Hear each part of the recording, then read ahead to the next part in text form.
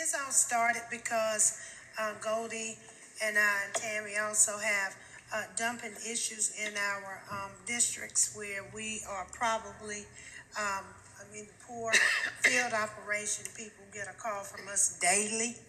And we took a tour of some sites, I think a few months ago with the mayor, that was some of the top dumping spots. And what we've really kind of come to a conclusion is this is really not our residents doing this. This is some outside dumping coming into the city.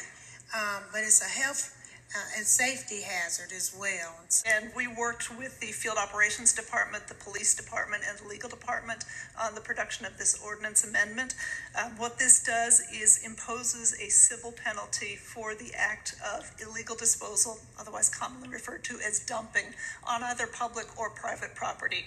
The Field Operations Department will provide the cameras and install the cameras on sites that focus on either the public property or, upon request, on private property.